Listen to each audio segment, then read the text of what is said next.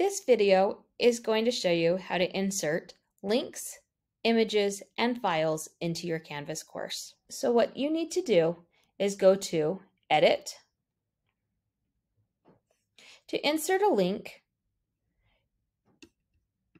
you may want to, for example, on your email address, type in the email address you would like to use. Sometimes it will come up automatically. If it does not, you can always come and click on the link button. This will be an external link, so then you can just copy it and paste it in, or type it in again and click on the Done button. You will know that it is a link now because it is blue and underlined. You will also know because when you highlight it, you will see this link options or remove link button, where you would be able to edit it if you choose to. You can also, maybe you want to put in the school's website.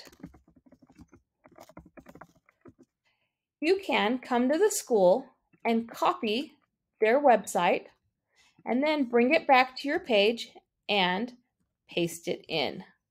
Again, you will highlight over the top of it. You will come to the link, say that it is an external link, and paste it in. When you say done, it will turn it into a hyperlink. In order to add images, you can come. So for example, I want to add another button right here, and this time I want my button to be a parent resources button. So what I can do is I can come to my images and I can say that I would like to upload an image.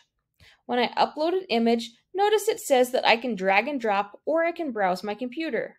So from here, I can come, I'm going to browse my computer, I'm going to come to my desktop, I'm going to find my parent resources image, and I'm going to click on the Open button. From here, I can say what my alternate text is.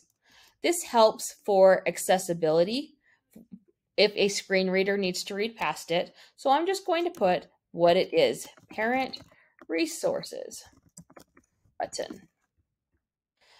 And now I am going to be able to submit that, and my parent resources button, it comes in big, but I can always come in and resize it to the size that I want it to be. Once I've added that in, I can come and I can create a link for it.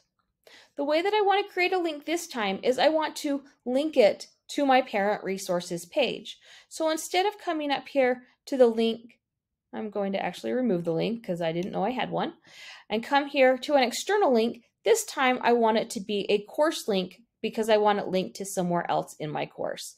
So I'm going to click on course link here. I actually want it to go to a page. So I'm going to say pages. I'm going to come down until I find my parent resources, or I could also search parent, and notice it starts to pop up, auto-populate. And when I click on it, notice that turns yellow here, and that's telling me that I have added that link in. Once I've done that, I can click off of it, and then I can click my Save button. When I click my Save button, notice that my hyperlinks are there, as well as my parent resources. When I click on my parent resources, it doesn't take me anywhere outside the course. It actually takes me to my parent resources page that I can build later. The last thing that I'm going to show you is how to add a file. Adding a file is simple. All you need to do is come back into edit mode. You're going to decide where you want that file to be housed. So for example, maybe I'm going to have my course expectations and norms file. So I can come and I can highlight that, and I'm going to say that I would like to add a file, which is this button right here, and I'm going to upload a document. When I upload a document, I could choose the document that I want and drag it in, or I could also click and find it in my browser, much like I did my image. This time I'm going to drag in a document, and I'm going to say submit. Notice now it changes that class expectations and norms into a hyperlink that actually is my file. So notice now there is a download button that they would actually be able to click and download that file if they want to.